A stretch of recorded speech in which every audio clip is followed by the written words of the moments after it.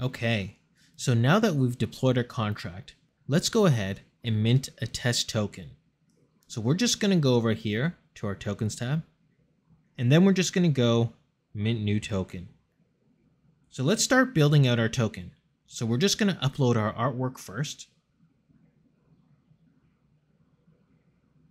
And now you'll notice because this is an image file, there's no way to upload a thumbnail.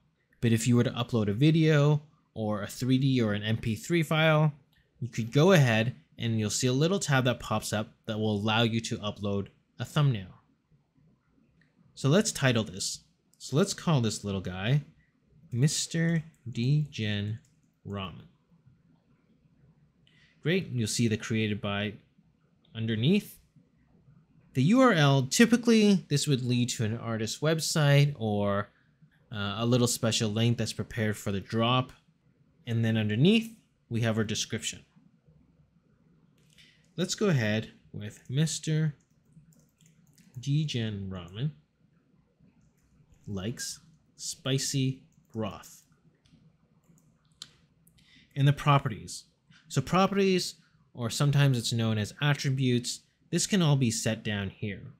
So for now, let's give this a new text property and give it a property of, let's say, bowl. Let's take a look over the bowl here. Let's call it the Manny bowl.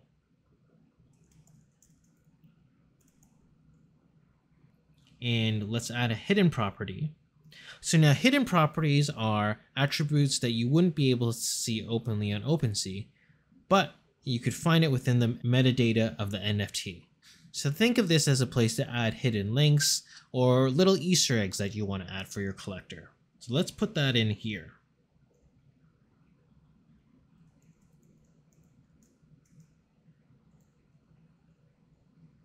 And let's give a secret sauce of wasabi.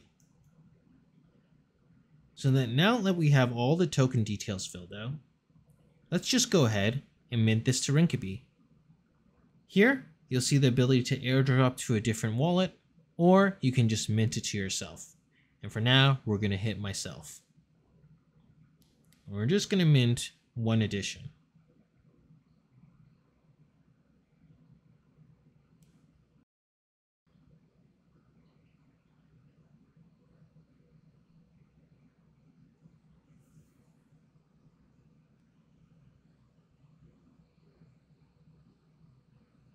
Okay, great.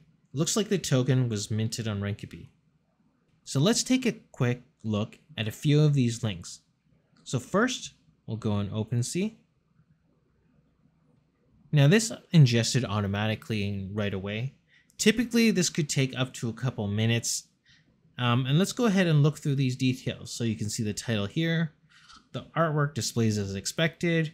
And if we scroll down a little bit, you'll see the artist name, and you'll also see the trait of the Manny bowl.